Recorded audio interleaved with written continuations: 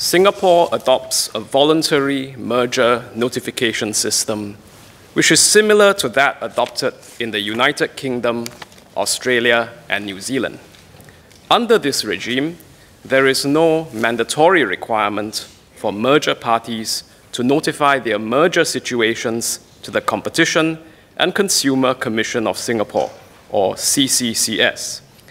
Instead, merger parties conduct a self-assessment, and if they are of the view that their merger may give rise to potential competition concerns, they may apply to CCCS for a formal decision on whether their merger would infringe the Competition Act.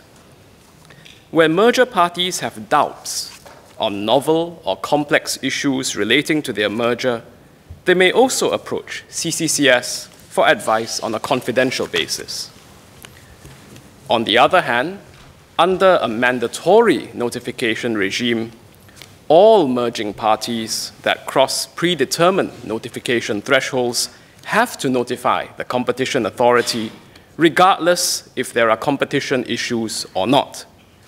This imposes compliance costs on businesses and may impede commonplace market activities. It also requires a larger commitment on the competition authority's resources to ensure that all mergers that cross the notification thresholds are duly notified and to review these mergers. A voluntary notification regime thus strikes a balance between regulating competition and being pro-business.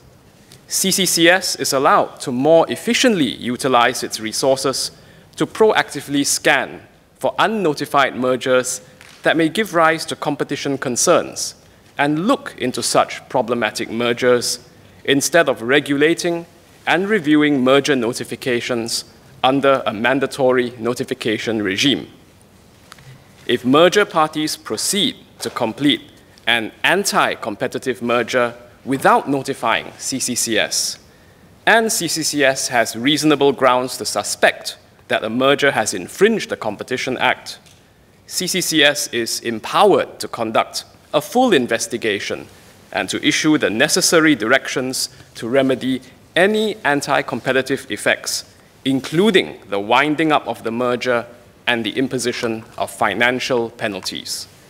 CCCS may also impose interim measures to protect public interest, where urgent action is required to prevent market confusion and job disruption while it completes its investigations.